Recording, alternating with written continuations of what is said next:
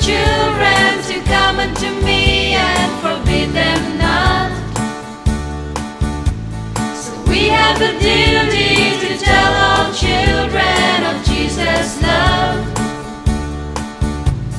It's not all vague on what we are to do. Jesus has a place for our children too. Read them the Bible and teach them to pray, and make Jesus their best friend today. We'll put our children first and help them to grow. Put our children first and make sure they know Jesus loves them so, wants to be their friend too.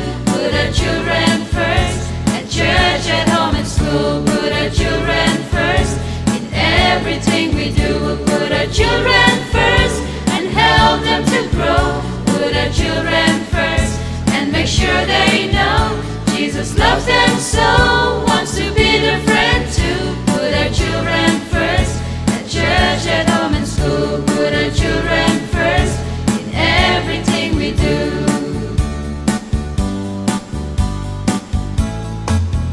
There'll be children teaching and children preaching of Jesus' love,